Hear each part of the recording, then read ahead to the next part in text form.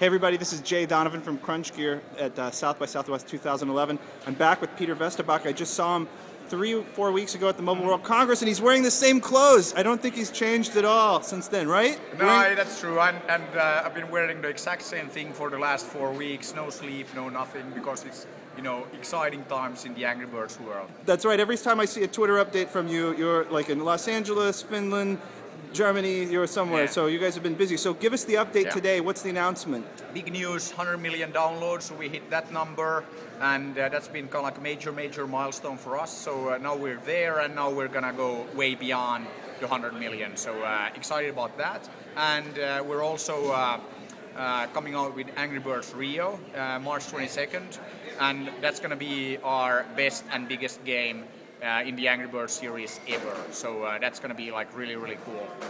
And then we're also launching our social game, so that's coming out in May, and it's going to be at angrybirds.com and on Facebook, and we have huge plans for that as well. So you can expect to see some very interesting news on the game side.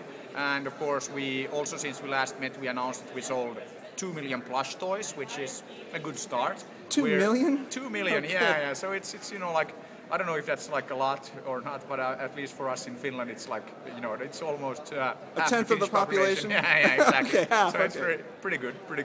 Okay. And then we're also, you can expect to hear some more news on the movie front, TV front, and then of course the Rovio books that we're launching. That's also very exciting. Okay, so a total product diversification based off of a game that started for a mobile device. That's very interesting. And yeah, one thing now that I remember, we also of course did our Series A round this week. So we raised $42 million from Axel, Atomico, and Felicis Ventures. So that is actually now helping us accelerate our growth even further and going into all of these other areas, building the major entertainment franchise around Angry Birds.